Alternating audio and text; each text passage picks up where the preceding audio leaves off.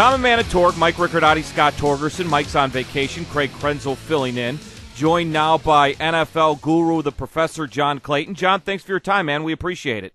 Torg, it's been so long. I haven't talked to you in a while. What have you been up to? Well, Carson Palmer and Bengals talk. I mean, this is a great story here with Carson Palmer.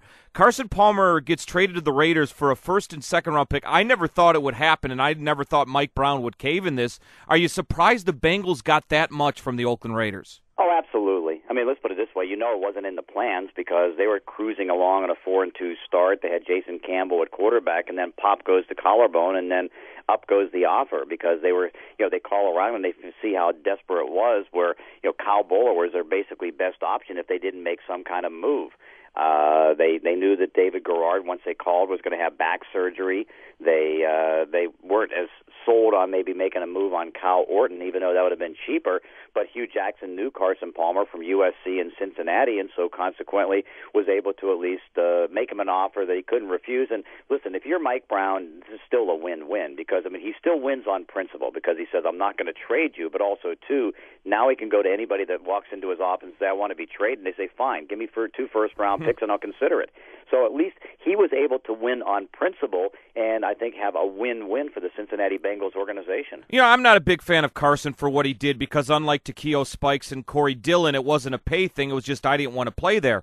And he was paid a lot of money. He knew what he was getting into. But that being said, the last couple years on the field, and I'm not going to say Carson Palmer was bad, but he just wasn't good. You saw last year him throwing into triple coverage, trying to get the ball to T.O. at times. He had the elbow problem, but he just became a very average quarterback. But taking that he knows Hugh Jackson, he's in a different environment. He actually knows Hugh from back in the USC days. Do you think Carson Palmer can kind of resurrect his career a little bit? He could. I think it's just going to be depending, and I think we'll get a gauge of this on Sunday, how he throws the football. Because, you look at his numbers now, how much of that goes to the receiving talent there in Cincinnati, or how much does that go on him? But, clearly the look of him was not the look of pre-injury Carson Palmer. Pre-injury Carson Palmer is 4,000 yards. It's a 7.3 yard per attempt.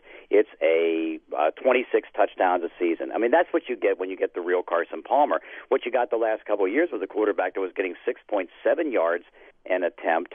You got 61% completions, and then you're barely getting to 4,000. And so you have to throw way too many passes and get too many interceptions to be able to do that. So, if there is a decline in his skills, and somebody brought up a great point. They thought that maybe what you're looking at, you're not getting like Drew Bledsoe, although I think Carson may have been a little bit better than Drew Bledsoe when he was at New England. You're getting a Drew Bledsoe when he was in Buffalo and Dallas. And if that's the case, that's a big price to pay if you're the Oakland Raiders. ESPN's John Clayton joins us here on 97.1 The Fan. So this week, John, Carson Palmer's going to start. Would you go with a Carson Palmer who knows maybe 25% of the offense, or a Kyle Bowler who knows all the offense? You go with Carson Palmer if he knows 10% of the offense, because you can still probably win the game with Kyle Bowler, but first off, Carson's going to be in uniform. There's no other option. Terrell Pryor is still on scholarship. He's going to be the third quarterback, but he's not ready to do anything. You have no other backup quarterback, and so Carson's going to be in uniform. If he's going to be in uniform, put him out there. And what I think is going to be interesting to see is that do you put him out there like he was used in Cincinnati? Let him do some no-huddle. Let him control the play calling. We don't know how different the numbering system is. Than now the fact that Al Saunders is doing a lot of the play calling. The numbering system could be different than what he's used to. But if you go no huddle, it's simple calls. Just go on a little card that's kind of wrapped around your wrist. You look at it and you make get the suggestions from Al Saunders, and then you make the calls at the line of scrimmage. I think that would be the easier way to do it.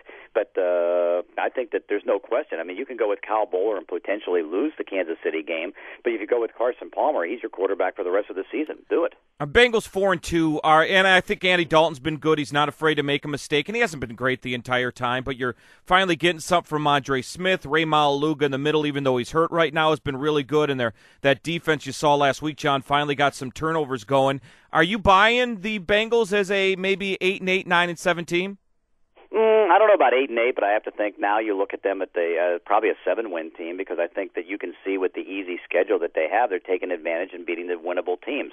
That was a nice win over Buffalo, but you look and you see, what was it, like 7-16 are the teams' records that they've been able to beat. Well, somebody has to win those games, and they're winning them. I mean, one of the reasons that the defense, aside from the fact they're reasonably good, is number 2 in the league, is look at the quarterbacks they're playing. Now, they played Ryan Fitzpatrick, but when you play the Blaine Gabberts, you're playing quarterbacks from the NFC West. I mean, you're going to be able to, like all teams in this division, be able to take advantage of the defensive stats. I mean, you notice the top 7 of the top 7 defenses, 4 of them are in this division.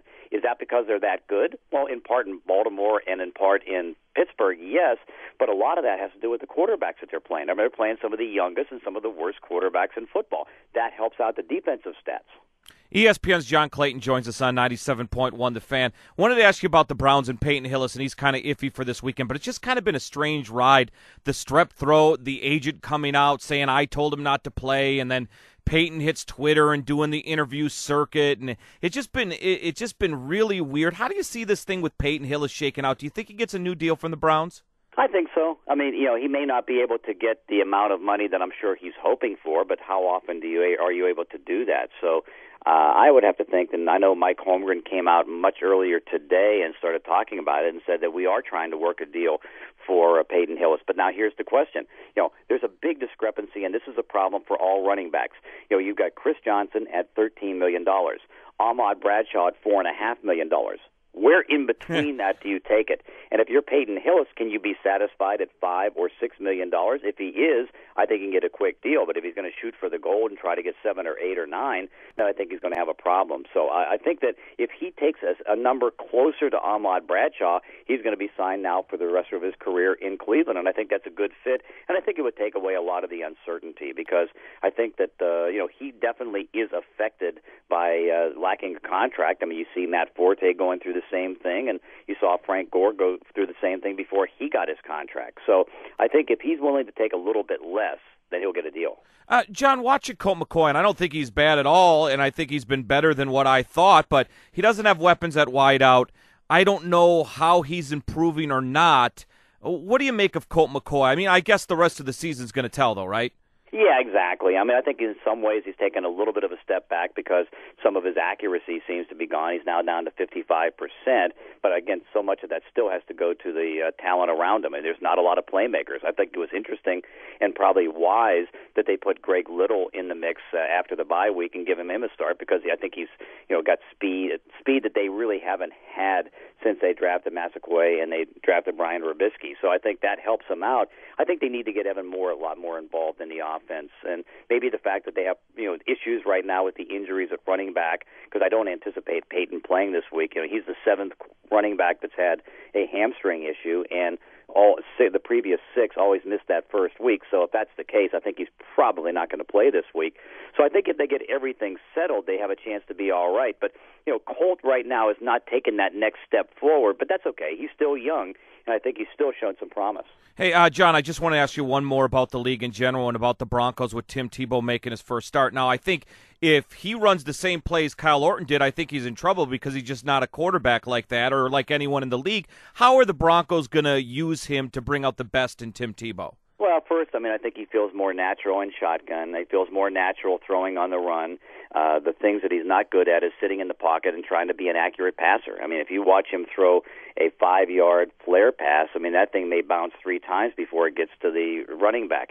There's certain throws that he makes that are just not good, and he still stares down wide receivers. And that's why I think to a certain degree running around may give him a better chance of trying to do it. They're going to have to be a running offense. They traded away their most talented wide receiver this week, Brandon Lloyd. I still think that, I know this. In the minds of the coaches, in the minds of John Elway, in the minds of people in the organization, they think he's the 3rd best quarterback. But they also realize that Kyle Orton had kind of lost a lot of the, not the locker room, but I think all the fan base, because they've been so average the last couple of weeks, the games that he's played. So this was time to go to him, but I don't know if it's going to be a success. Well, John, I always love your work. Follow you on Twitter, and folks, John's been on Twitter too, so you can follow him. You do a great job. I always appreciate you coming on, man. Hey, a long time no here. It's good to